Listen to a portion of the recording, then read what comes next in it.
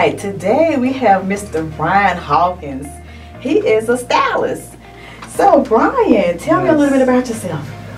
So I'm 22. Okay. I've always grown up in North Carolina in Louis City. I currently work for Panera Bread and I'm a stylist. Okay. So I work with different public figures with their branding and their image and making them look the best. Okay, awesome, awesome. Can you describe yourself in 3 words? I would say I'm slightly optimistic. I can be very vulnerable, and slightly emotional. Let me ask you a question.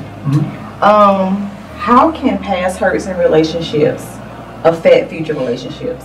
Past hurts in relationships affect future ones because it deals with a trust level. I've currently been in like 2 relationships to where like I got like hurt, and when I first had my first relationship, I was cheated on. So I was like, okay, I'm not gonna talk to anyone anymore. I'm gonna stay by myself, rest of my life, kind of thing.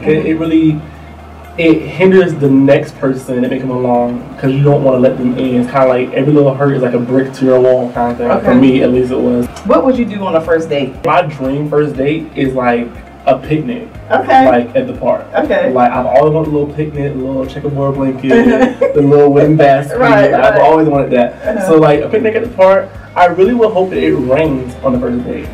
Why? I just feel like it's like so like, oh, it's all sunny outside, picnic, and you're heading to the car and it's like boom, showers and it's rain. You're like, oh my god. So I don't know. I just really all I want like a little movie scene. I don't know. So yeah. Okay.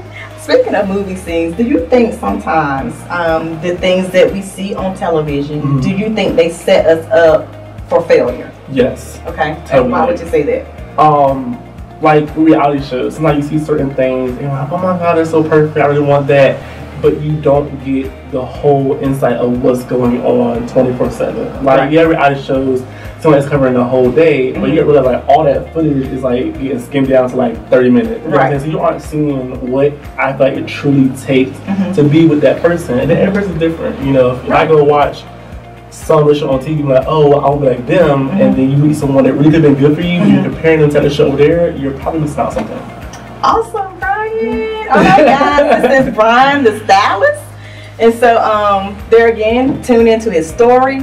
And guys, I'm telling you, this is going so good. I'm so excited. So again, our singles conference is planned for March 17, 2018. Go to our website for more information, www.leapintofulfillment.com. Again, it's www.leapintofulfillment.com. Now go leap.